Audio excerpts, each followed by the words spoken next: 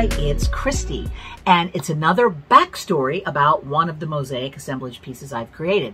This one is a little fish taking a journey, and I'm going to take you a journey through all the little bits and pieces of this mosaic. Come on.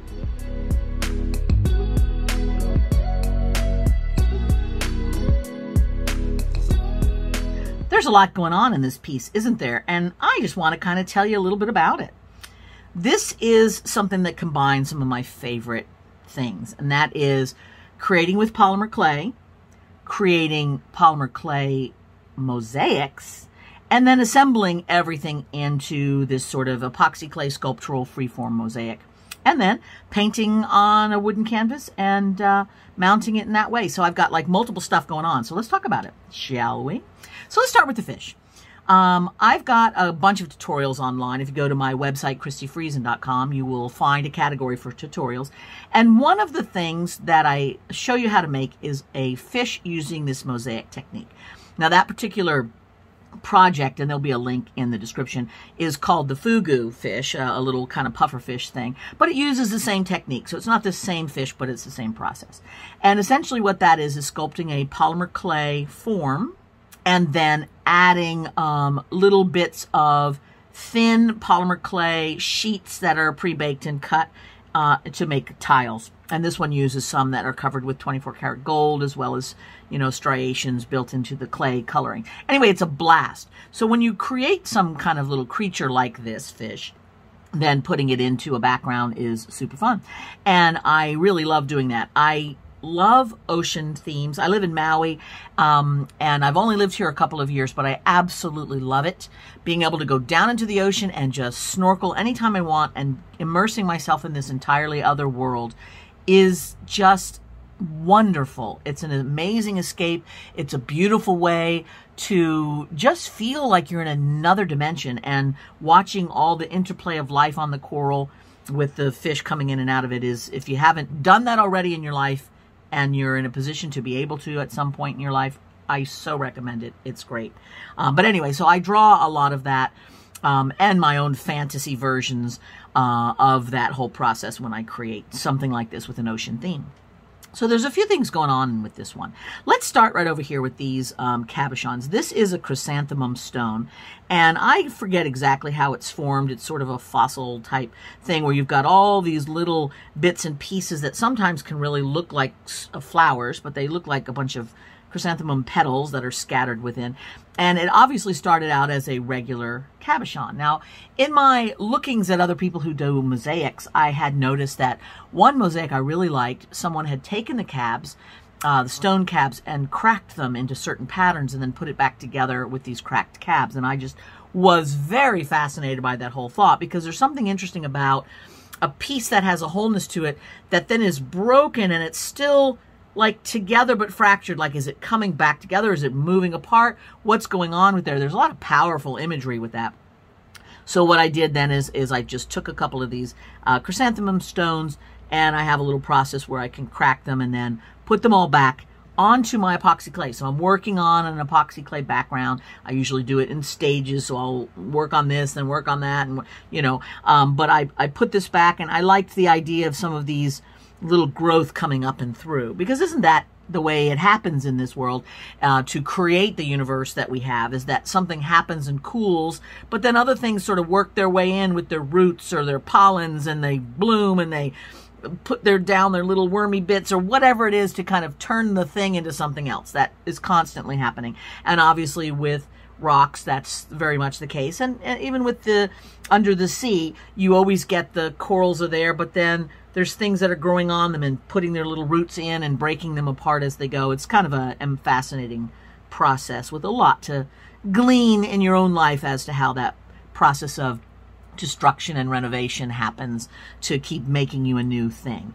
Anyway, so what I did here is I put these broken cabs down, and then these are a whole bunch of little tube beads. So they're the same as these beads that you see here. I've just shoved them down in on end, so just their little Fruit Loop ends are sticking up.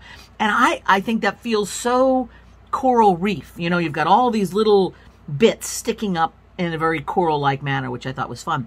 Then this whole explosion of what's-its are a fun thing. As I have my stashes of stuff, and I usually compile them based on, you know, categories. So I'll have a bucket full of just metal stuff. And I had a whole handful of these funky little bead findings, and they're rather poorly put together. They're not super well done. So the ends and stuff are always a little bit problematic. So far as jewelry goes, if you're packing them in tight and you're just seeing these wire edges, that's fine. But they were a little bit rough. But I thought, wow, don't they look like some kind of great little sea organism that's just clustering around taking over? So of course they had to get shoved in there, along with some other vintage metal findings that I had. And you can see this originally was kind of like a round cap that could have gone around a large bead or whatever, or become the bottom of a brooch. But they were very thin metal, so I was able to kind of pinch them and mush them around, including folding this one all up into a crazy shape, which felt very coral reefish to me, and then shove in a whole bunch of these little head pins in there to kind of complete that look. These are some wonderful little porcelain beads, again, that look very sea creature-esque, right?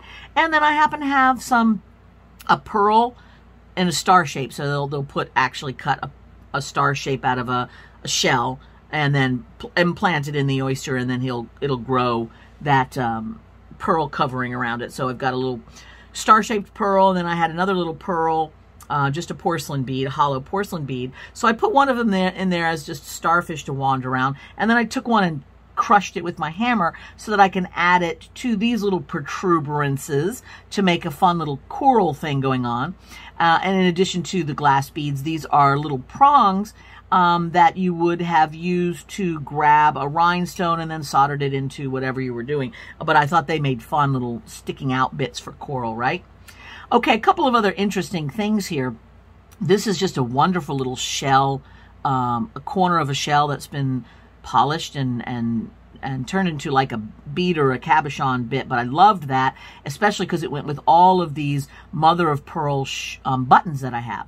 So I like to use a lot of mother of pearl buttons because you get all of this wonderful roundness, and as long as you don't see the button holes, it doesn't feel like a button. So I often cover them up with coin pearls or other things.